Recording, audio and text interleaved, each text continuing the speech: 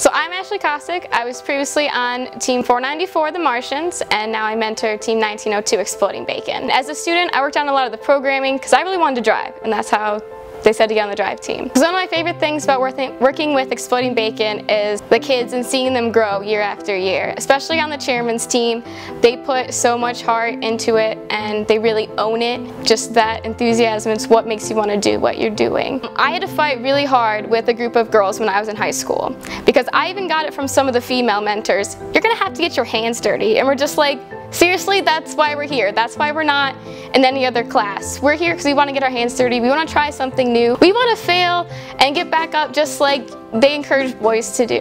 And, you know, even if I'm not going to be an engineer, I should be encouraged to do that in business, to take risks.